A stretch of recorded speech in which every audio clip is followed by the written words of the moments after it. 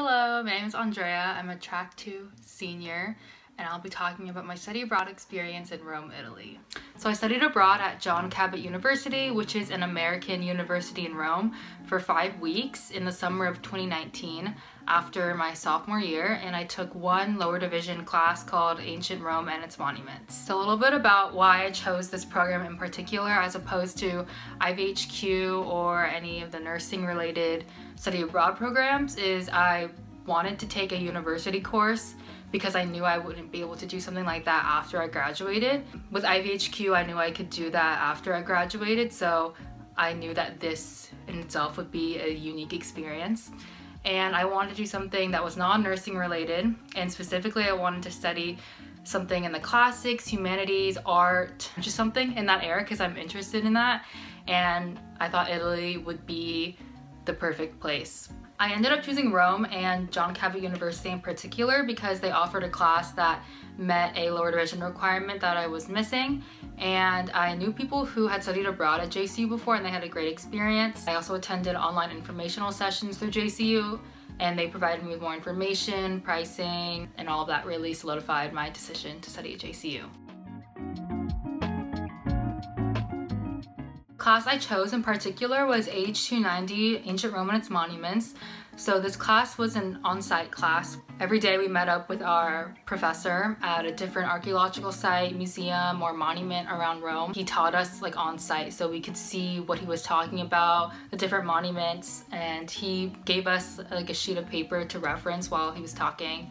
So we went to the Colosseum, the Roman Forum, the Capitoline museums, and then our professor also showed us different things around Rome because Rome is huge and there's always something to be discovered around every corner. There's so much history around Rome that I think would go unnoticed had I not taken this class. So things like going to Tiber Island, we went to the catacombs, we went to Ostia, which is a 45-minute train ride outside of Rome, which is kind of like on the coast. We also saw different obelisks, different monuments, so many different monuments. We learned about so much of the history from my professor. The class was about 2 hours long each day, 4 days a week. In the beginning of the course also we chose certain days and certain topics that we wanted to present on. We would give our presentations at the sites that we were exploring that day. So there would usually be 1 or 2 people giving a presentation each day. There were about 10 people in my class, including me, and they were all American students. Since this was an American university, it really does attract a lot of American students. There were also some Egyptian students as well, but that was kind of the only international presence I had. But in my class, there were no international students. For the workload, there was 2 quizzes, a final paper, a midterm, and a presentation, and that was very manageable. It was very doable within those 5 weeks. I didn't have to buy any books, any other materials. It was the textbook that we used was available online. It was also available in the library that was on campus, and pretty sure the library was open every day. Overall, I really enjoyed the class. In the beginning, it was a little hard to adjust to because some of the places we would walk to were 30 minutes to an hour walk away. A lot of the time, it would be really hot and humid, especially if we were viewing a monument that was outdoors. We would have to find shade each time, but that wasn't really a problem. It was mostly getting to the place we were meeting up. It was very, very hot and humid. So I would recommend this class for someone who has a high tolerance to that or someone who doesn't really mind that. Overall, the university as a whole was really accommodating. In the beginning, we had a 2 or 3 day orientation and we were assigned student ambassadors, and in my group, the ambassador took us around Rome and kind of how to navigate the transit services, how to get a bus ticket, where the nearest grocery stores were, things like that, which kind of helped us accommodate to life in Rome better. The university also offered different opportunities for students. So I'm pretty sure they had volunteer opportunities. They had activities which you could pay for, including wine tasting classes, cooking classes, like different overnight trips, day trips. There was a lot of different things that you could sign up for. The university also held a few trivia nights, which were fun. They had food and like people would come down and just hang out. So another campus that was closer to the Gianicolo residence was the Guarini campus, and there They had printing services, a computer lab, the library. There was a nice rooftop courtyard and ping pong tables, many courtyards really, and just places to hang out, study, things like that. In terms of housing and meals, housing is provided by the university, and in my summer session we stayed in the Gianicolo residence. The housing is apartment style, comes with a kitchen, a washer and unit, dining area, a living area. My unit in particular, there was 4 bedrooms and there were 2 singles, 2 doubles, and 2 full bathrooms. Also, while there was no dryer in unit, there were drying racks available and there was AC in every room. So in the Gianicolo residence, there was a small gym on the bottom floor, and they had a few treadmills, a few bikes, and free weights. And they also held workout classes there a few times a week. And in terms of meals, there is a kitchen in every apartment, refrigerator, stove, oven, microwave, kettle. So it is totally possible to cook your own food while you're there. Nearest grocery store was about a 15-minute walk. It was pretty small, but it had all the basics. I did opt for the meal plan about like a week in, just because I didn't feel like cooking for myself anymore. I chose the smallest meal plan available, which was 20 meals, and that lasted me the entire time, apart from that first week. And the cafeteria is located like about a 15 minutes walk from the residence hall, and it's located in the Tiber campus, which is also where some classes are held.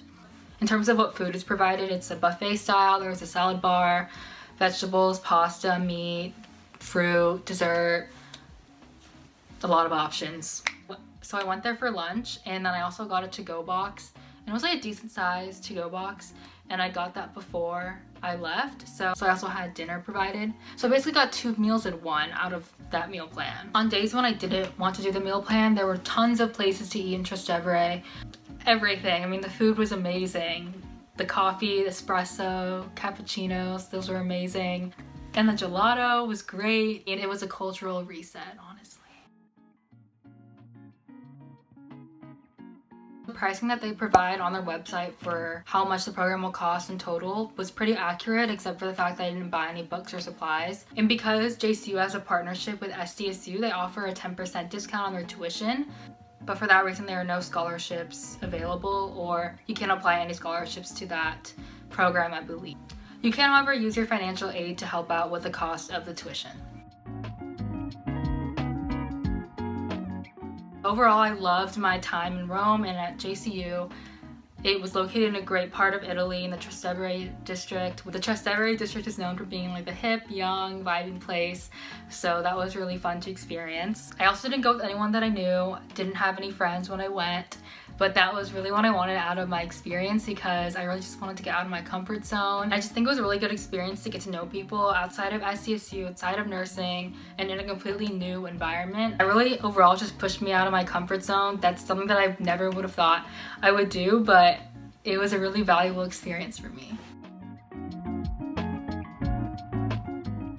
I recommend this class in particular if you are interested in art, ancient Roman history, ancient Roman culture, religion, pagan religion. Also, if you're interested in learning about Roman emperors, wars, daily life of an ancient Roman person. It really just gave me a different perspective and appreciation for Rome and how it evolved and how influential Rome really was in ancient times, and even how you can see that in the architecture.